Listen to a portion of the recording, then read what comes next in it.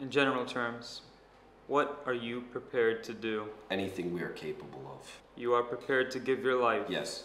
You are prepared to commit murder? Yes. To complete acts of sabotage which may result in the deaths of hundreds of innocent people? Yes. To betray your country to foreign powers? Yes.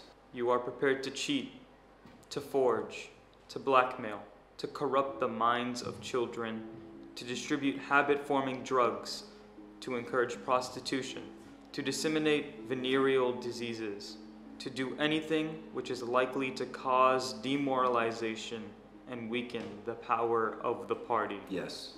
If, for example, it would somehow serve our interest to throw sulfuric acid in a child's face, are you prepared to do that? Yes. You are prepared to lose your identity and live the rest of your life as a waiter or dock worker? Yes. You are prepared to commit suicide if and when ordered to do so? Yes. You are prepared, the two of you, to separate and never see one another again?